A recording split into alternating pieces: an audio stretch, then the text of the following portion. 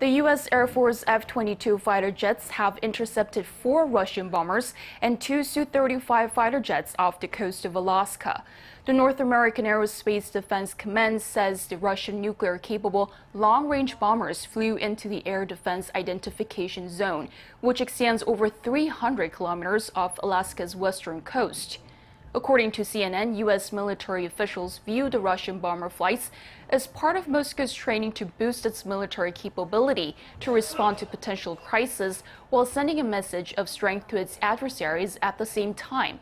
To this, Russia's defense ministry said its strategic missile carriers were performing planned flight training.